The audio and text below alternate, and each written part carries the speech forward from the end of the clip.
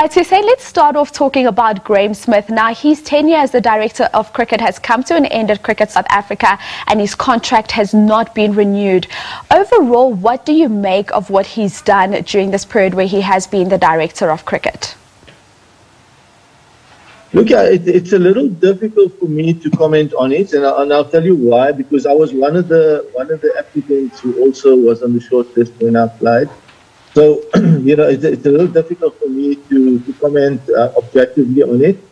But suffice to say that I think he was the first Director of Cricket, and being the first one, it was really about laying the foundation.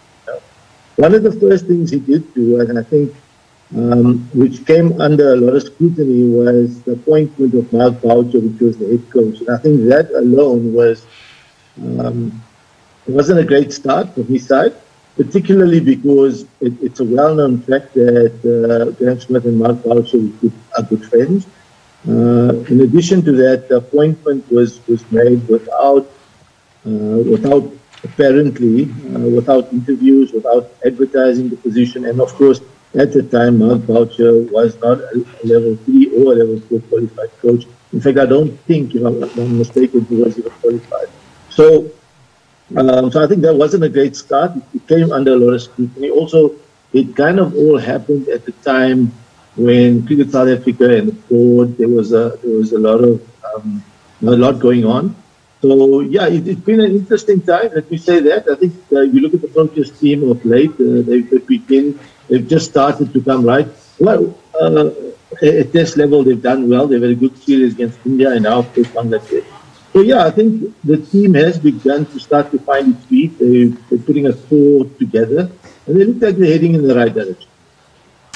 And now, Hussein, we also look at how the team has had reasonable success. I mean, there was a series victory here at home against India and away against the West Indies. So would you say that despite everything around his appointment, Mark Boucher has been a good appointment, and should the new Director of Cricket keep him there as the head coach, or perhaps should the board and the director look elsewhere in terms of putting someone in that position?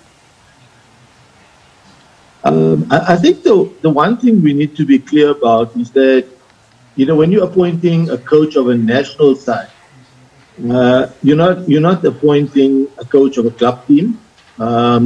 So a national team, you really want to be sure that you have somebody there who's going to bring not only the team in the dressing room, but also the country together.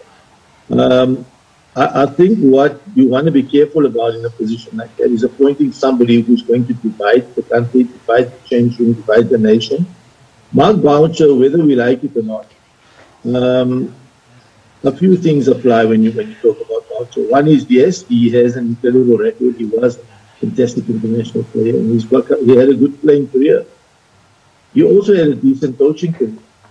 The reality, however, though, is that because of his track record, and a lot of stuff that has come out during the SJN hearings, a lot of stuff that come out from former players who played during the time when Boucher played and when Smith was captain during that year. A lot of former players have come out and spoke about it. In fact, Paul Adams spoke about the team song. Some of that stuff is going to come up in the hearing now, in his inquiry. To have somebody in that position as a head coach of your national side who has that history and record hanging over him, whether they correct or not, and in the middle of a court case which is coming, an inquiry which is coming up, and apparently a court case, spoke about a court case, where players in the change room are going to be witnesses, or apparently going to be witnesses. Then to have somebody like that in charge of your national team, I'm not sure it's a great idea. I think all it does is it confuses players. It brings a lot more into the change room environment than needs to be there. So it hasn't been easy for the team, it hasn't been easy for Boucher, it hasn't been easy for the public to understand what really is going on.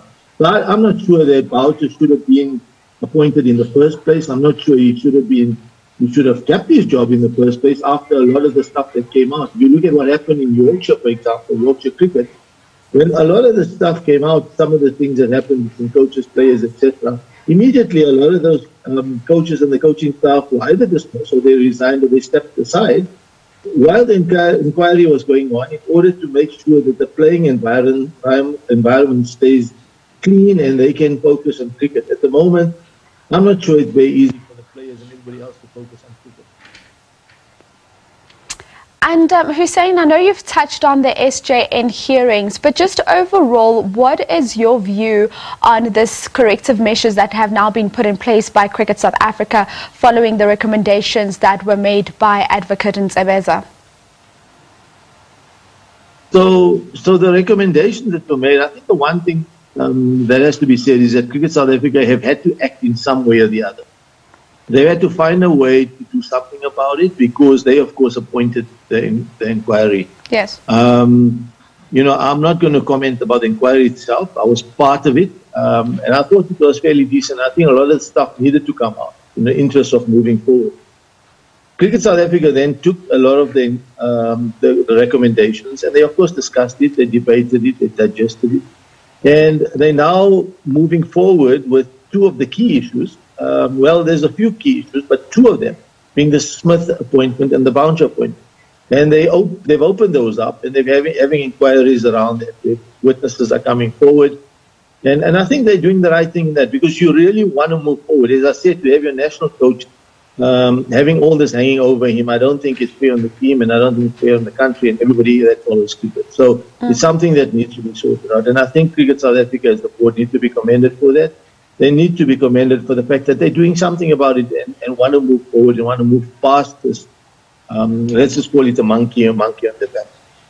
Hussein, just as I wrap up with you, I've literally got 30 seconds left. I do want to end this interview on a happier note. The state of women's cricket in this country, I mean, really just on an upward curve. But what more can be done to ensure that women are given the same or equal platform as men? I mean, we still don't have a league, and we're seeing other countries, Australia, a country that really dominates in terms of women's cricket. They have all these structures in place. How do we get ourselves there as well? So I think a lot of focus has been on the national women's team, which rightly so, that's your flagship team. I think importantly, I think a lot more focus needs to be put at the grassroots level, at schools, where I think we need a lot more cricketing schools among the girls. So you need girls' schools playing cricket. You need a lot more money invested in there, because I don't think your base, when you talk about women's cricket, they've done well at the national level. I think a lot of work has gone into it. And Cricket South Africa have to be commended for that. They've done wonderful work. I think a step forward for me would be definitely to grow the base, and that will start at schools. You need more cricketing schools, as like you have boys cricketing schools, you need a lot more girls cricketing schools. And I think if that grows, you'll grow the base. You'll have more young girls playing cricket and wanting to play cricket and having the opportunity to play cricket. And when that happens, you'll start seeing the numbers start to grow. And I think South Africa will be a force to be reckoned with going forward, no doubt about it. Thank you so much for your time, Hussein. Do have a blessed day further. Thank you very much. That is, of course, Hussein Manack, former national selector for the South African national team and also now an SABC sport commentator. But as we speak about the development of women's cricket, I think it's one that we still need to delve into a little bit further in terms of how are we getting the players that eventually end up playing in the national team. And of course, that is something that we are hoping CSA will be looking at and focusing on a little bit further.